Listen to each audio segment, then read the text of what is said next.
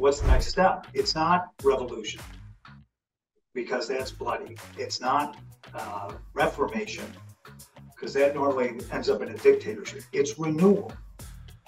Renewal of faith in the Constitution. I am a husband, a father, a lawyer, a Christian, and a proud Canadian. I started this series because it was clear that our nation needs truth. Not just another biased narrative, but real information of substance. We need access to facts and the freedom to think for ourselves. I'm Leighton Gray, and this is Gray Matter. Hello, everyone. Welcome to another episode of Gray Matter. Well, today we have on the program someone who I hope he's not embarrassed to be referred to as a kindred spirit. The fans of the show know that I have an English literature background, and so I delight in works of literature. And the author we have on the show, Richard Lyons, is an author of literature. He's a poet, and he's written some very interesting and beautiful books, beautiful to read. And we're going to talk about them because Richard is not only an author of beautiful nonfiction, but he has his finger squarely on the pulse of some of the things that we talk about a lot on the show, particularly democracy. And one of the books we're going to be talking about is called The DNA of Democracy. Also another one called Shadow of the Acropolis, both brilliant books. And I'm looking forward to discussing them with him. Welcome to the show today, Richard. Well, thank you, Leighton. That's as nice an introduction as I ever got. Okay. Well, hopefully it'll get better because this program starts off with something called, we have framing aphorisms. And so these have been chosen in your honor. So hopefully these give you some pleasure, and we'll launch us into what I know will be a fascinating conversation. The first one is from someone that I know you're familiar with, William Shakespeare. And one of his lesser known plays is King John. You know why I'm quoting from this. Yes, I think so. And King John, it was Shakespeare as King John wrote this: "How oft the sight of means to do ill deeds makes deeds ill done." And that is a lot of application in modern politics. Secondly, also someone who is in one of your books, King Henry VIII of England, who was quoted as saying, "2 beheadings out of 6 wives is too many." And finally, another hero of your book, George Washington, who wrote that liberty, when it begins to take root, is a plant of rapid growth. All right, so I want to talk firstly about the DNA of democracy. One of the theses of the book is that there is this code, there is this pattern throughout history of periods of tyranny followed by rebellion, and then a renovation, a rebirth. In the case of England, the Great Charter, the Magna Carta, and how that sort of became the foundation for the rule of law and individual rights, individual property rights, and then that's carried forward and expressed probably most beautifully in the American Constitution. So, having said all that, here's the $1 million question. Yeah. Well, it's two-parter. Number one, do you see the footprints, the DNA of tyranny going on right now in the West, in places like the United States and Canada? And if so, can we hope for and look forward to a renaissance of liberty, of individual freedom and prosperity going forward? Is that built within your DNA, or am I going too far? Let me step back just a minute. Sure. Because we arrived in America, and America was the first country to really, after all the sacrifices of the Revolution, which entailed everybody. It entailed housewives and kids, and it entailed persons' businesses, their property, everything was at risk, including their lives. So they went through all this great sacrifice, arriving at victory, having 13 states, new states, wondering how they were going to govern themselves. And how do you hold off the French? How do we hold off the British from attacking us again? How do we keep Spain from inheriting everything west of the Alleghenies to the Mississippi, right? How do we retain Florida? So these things are big questions on the minds of the colonists of the time who were now new citizens of a new country. And so 55 representatives of 12 new states, because Rhode Island abstained, got together and took all the history we've just talked about. What was best about Athens? What was best about Rome? What was best about England? And fashioned it into our Constitution so that we have, in the 9th and 10th Amendments, localities are supposed to be left alone. Families are supposed to be left alone. Right. Faith is supposed to be left alone. Right? Local government is supposed to be direct democracy. So if you go to your hometown, you have a voice in the town assembly. You have a vote when a vote comes up. You can write your own legislation and present it. Right? That's Athens. And in the jury system, that's Athens. Right? Right. Amended by Britain.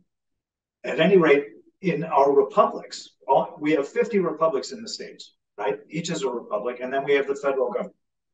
That is based on the Roman Constitution of their republic. Right. So we have at the federal level a constitutional republic. It's not a pure democracy. There's a reason for that. It's a representative government. And then we take from the British, we take the wonderful jurisprudence and common law from the Magna Carta and Britain's example, and also free enterprise, the free enterprise system. Right. And from Adam Smith and Britain. So these are all wonderful legacies, and they were uniquely formed at the Constitutional Convention.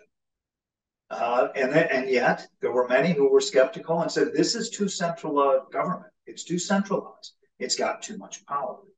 So right. several things happened. Patrick Henry held out. He was the governor of Virginia as often as the terms of office would allow him, because they had term limits. And he stood up and he said, I will not even attend the convention because I know what you're attempting to do. And you're attempting to disempower the citizens of Virginia. John Madison went to him and said, look, we have to agree on this. We have to keep the states together, or we're susceptible to attack from 3 different empires on every side of us. Right.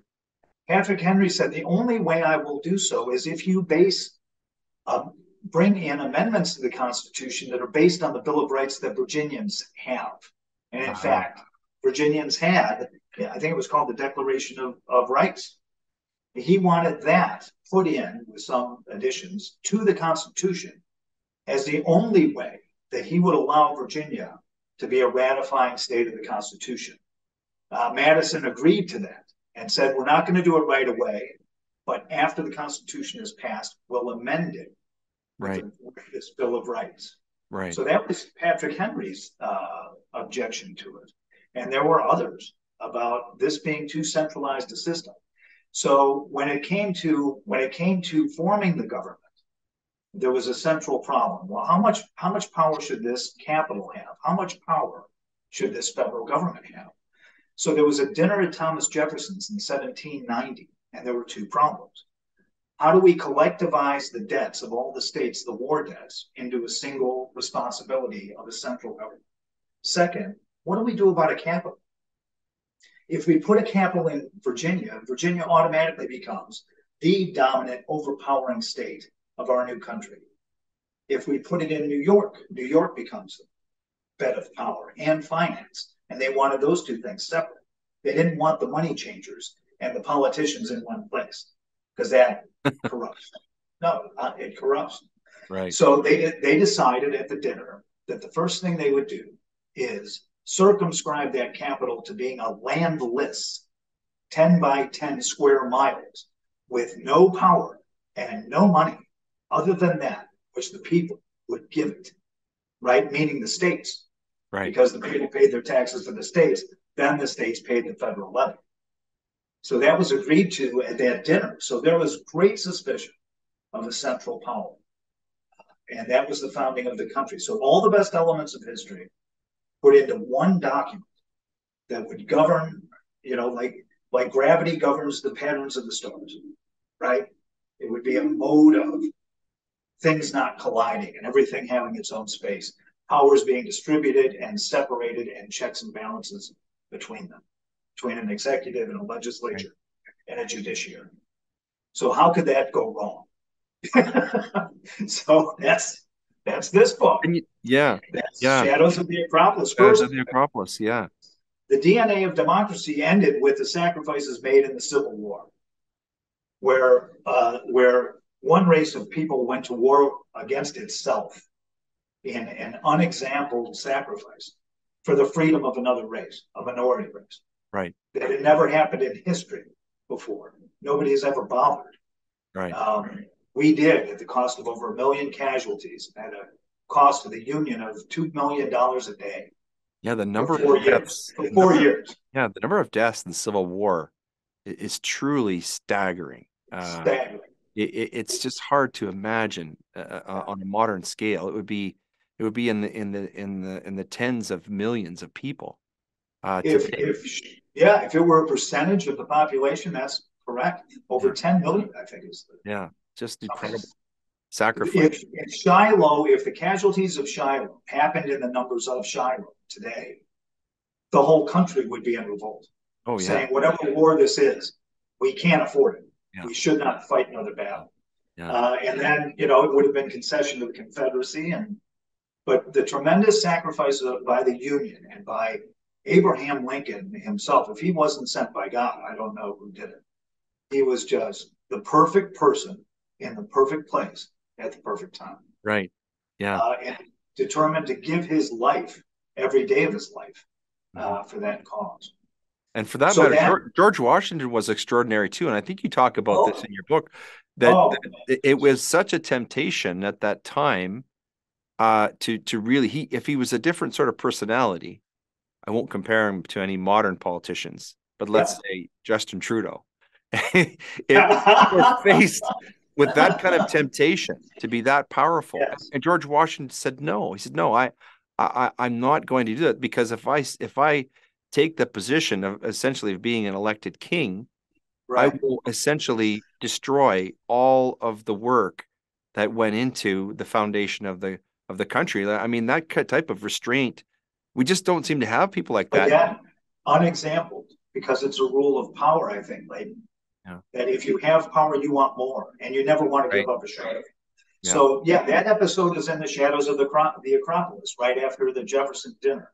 And it is George Washington being asked to preside at a constitutional convention at which he will be disempowered. He knows he's going to be asked to be the president, and he's been the general of all the armies of America. And the only thing he's going to hear, and he listened all the time. He spoke very little. He listened. And all he heard about was how his office of the executive would be barricaded from having too much power. That he would have to consult the legislature for money. He would have to consult the Senate to have his staff. He would have to consult the judiciary to make sure that what he did was legal. Right. And he sat there and listened to all of it and blessed it. Yeah. Another remarkable person in the history of the country that was just a remarkable person at a remarkable time. Right. And so now bringing that forward into today, of course, Shadow of the Acropolis talks about, and in the description it says, do you wonder why as a citizen it seems that you are no longer represented? Do you wonder why half the nation is incensed no matter who is the president? Do you wonder why the nation feels so politically divided? Do you wonder why people in this country are polarized and enmity between each side is on the rise? Do you wonder why people in the media speak in many tongues, providing different truths? So why are things so different today? And this is, all those things, by the way, are equally true. And in fact, I would say even more so in Canada. I think freedom and liberty are doing much worse here than in the US. But really, it's the same problem. It's the same attack of this administrative state, right? So how do we get through this? What did you learn? Let's go through what happened here. Sure. This is Shadows of the Acropolis, and it begins where the DNA of democracy ends up, which is around 1910. Right. Okay. Now, being well read, you know that our form of government, our democratic form of government, is based on John Locke's philosophy of the natural rights of the individual. Right. Natural rights. natural rights to his own person, natural rights extended to his family, natural rights that he is owed the fruits of his labor. And natural because they're God given, right? God given. Yeah. So they cannot be, they're inalienable rights. Nobody less than God can dispossess you, meaning a pharaoh can't do it, meaning Isagoras in Greece can't do it, the Tarquins can't do it, King John can't do it, King Henry can't do it. Nobody can do that, right? On this terrestrial plane has the power to do that. It's a fundamental change in government because the king owned everything and he parceled out what he owned to persons worthy, which is people who would bend their knees and say, we love you and we'll do whatever you tell us. That's what I call the common keep of humanity. So the John Locke philosophy, which just preceded the revolutionary era, was a fundamental revolution in ideas by itself. Right. And so we come to where we just spoke of with George Washington and then Abraham Lincoln. And then we had a president, Theodore Roosevelt, who was a child of his era. If you'll remember in history, there was the consolidation of Italy, right? And there was the consolidation of Germany. They had both been separate countries abounding in principalities that all competed and went to war with each other. And they were never a central power. Mm-hmm. When Italy came together as it did and Germany came together as it did, Teddy Roosevelt was a kid, right? But with dreams of, American empire. Right. And one of the first things he did was assume property, lands, in all the 31 existing states at the time. He took chunks of land out of every state and made it a federal land. Right. Within the executive branch. Mm-hmm. Which, when you go back to the dinner at Jefferson's, the 10 by 10 square box of land became the biggest landholder in the country overnight and without the consent of Congress. Wow. So that is expanding the executive and expanding the portfolio and the power of the federal government. He also fragmented the railroad industry at the time and fragmented the energy industry at the time by taking on the biggest industrialists and going at them with the Department of Justice and breaking them up, calling them monopolies and breaking them up, and doing so at his command. Right. It wasn't voted on. Mm-hmm. So that was another example. So we go from him to Woodrow Wilson. Now, if you'll remember John Locke basing rights on the individual, Woodrow Wilson grew up on university campuses his entire life. He never stepped foot outside of a university campus until he assumed the governorship of New Jersey and that mansion, and then moved to the presidency. But he wrote a lot of works. Right. In the works, he discussed his admiration and devotion to the philosopher Friedrich Hegel. Friedrich Hegel is the father of ideal state theory, otherwise known as German state theory. The dialectic that's in Marx. The dialectic, which informed the philosophy of Karl Marx, right. Which informed the socialism of Italy, the socialism of the Nazi Party, the socialism of the Communist Party in Russia. I see. So the individual has to give up his freedom to the state for the state to realize what the state should be. It's a higher life form. Right. Yeah. To which we should give ourselves. Therefore, that life form directs us in what rights we have. Right? Sounds very un-American, though. It's opposite. Right. Hegel's philosophy and John Locke's philosophy are opposites. They cannot coexist. Sadly for the Democratic Party, this is what they think. They think they can coexist. Anyway, he greatly expanded the executive branch. He denuded the states of power by doing two things. He created a central treasury and created the income tax so that all money flowed into one place without states being able to make an objection. The second thing he did was make sure that senators of every state would be elected by their whole population, not by the legislature, as it was in the Constitution. Why is that important? Senators were the Senate office was deliberately invented to do two things: to defend the people of their state and to defend their states in the autonomy of their states. When he made it a popular election among all the people of every state, it denuded the defense system of states, the rights of a legislature to elect defenders of their state, right? States' prerogatives. So he did those things, and it greatly changed. It inverted the relationship between the states and the federal government. Then the federal government became the dispensary of all the wealth of the country. It took in all the wealth and then decided who should get it back. Is that why this is so vital to understand our collective history for what's going on in the United States and Canada right now, this huge expanding state that's oppressing the individual? But this is, all right, so that basis in Woodrow Wilson is the manner that the birth and the funding of the administrative state began, right? Because all this wealth was taken from states, and those states which obeyed the party line got the money back, right? So if you're a legislature in Mississippi and you're not doing what Woodrow Wilson wants you to do, if you're the Democratic Party in Mississippi, you're not getting any money back. If you're Ohio and you're not doing what Woodrow Wilson wants you to do, you're not getting your money back. Right. See, it's a central dispensary. It's the ultimate fulcrum. You must do the will of the federal government, or the federal government will not give you your money back. So FDR, Franklin Delano, was a Secretary of the Navy under Wilson and a great advocate of the administrative state, of Frederick Hagel's philosophy and all Woodrow Wilson's theories and ideals of this administrative state. He took all the money of the country and expanded the executive branch by putting the administrative state into the executive branch, and by invading the economy, by making the government the senior partner of every business in America. If the government didn't like what you were doing, they could stop it. That sounds like what's happening today. Yes. So it's an organic growth. Do you think that we're on the verge right now of, say, maybe another type of rebellion where we're sort of at the end of this period of tyranny, or we still have a way to go in this period of tyranny before we get on to something else?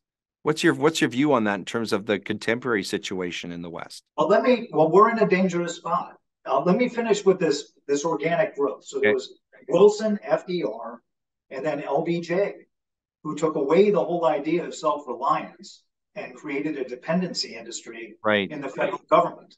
Right. So FDR taught LBJ how to fund his own constituencies, how to make people dependent on the redistributed wealth of the federal government, or specifically the Democratic Party. Right? If you don't do our will, the party line, you're not going to get the money. If dependents in America, try and take a dime away from a dependent in America. Try and even mention it. Try and talk about reducing the budget. There is a scream and a holler from half the country to start with. Right. So we're in a dangerous place now. And now, when you look at the administrative state today and you consider what happened with the Clinton family and how they were protected by the Democratic Party, all the federal agencies, and the media, right? They could commit wrongdoing and get away with anything, apparently. When they left office, they accumulated $1.5 billion. What was that for? That's for influence peddling. Right. So we're in a very precarious place where there is a common defense system between one party of government, its agencies that it created, and the media that thinks they're cool. Well, I think what you've said and what you've written is so very true, and I think it's very instructive. It's almost like an instruction manual. And the best part about it is we don't have to reinvent this, do we? I mean, no. we have the knowledge, we have the technology, we have an understanding of who we are. It just takes a decision about what type of society we're going to be going forward in the West. I want to talk a little bit about, I warned you that there was a reading list here at the end. Okay. I'm going to ask you to give us a closing selection or two. But I Sure. want to talk about your books, of course, DNA of Democracy. Here, where you take a look through a series of essays, the discovery and celebration concerning the rare, the life-giving, and the fragile quality of American democracy. That's beautiful. And then, of course, Shadows of the Acropolis that we talked about, which is sort of the next, bringing that into the next phase, the next era. But one book we didn't talk about that I really want to mention, and I highly recommend to people, but it's different than your other books. It's called But by the Chance of War. And I have not read this book, but I listened to the audio version. It was just wonderful. What was your inspiration? What was your muse for creating that book, Richard? What the message is about the evolution of the inventions of man in his capacity to commit war against each other. Right. But at the same time, human evolution spiritually has not kept up. So that the means of war are gathering strength, while our spirituality to be one community has failed so far. Right. So, and there's always, and this is true of that book and these other two, and that is the nature of opposites, the nature of human beings to become teams of opposites. Right. And I use first, in the French and Indian Wars, which is in the book, it's the French Empire against the British Empire, right? In World War I, it's Germany and Austria against Britain and France. But there's always opposites, and they're always roughly equals, and they're always going to war with each other. So the corollary of that today is China now with Russia and with Iran, comprising one entity, and hopefully the Western democracies, so-called democracies, forming another coalition which is strong and united. Yeah. Richard, this has been just a real thrill to talk with you after reading your books. I've enjoyed our conversation very much. I hope you keep writing. I wish you much continued success, and thank you so much for being our special guest today on Gray Matter. Well, it was a joy, Leighton. Great joy. Always good to meet a fellow English lit guy. Well, thanks. Great to see you. Thank you, sir. Happy to come back anytime. All right, take care.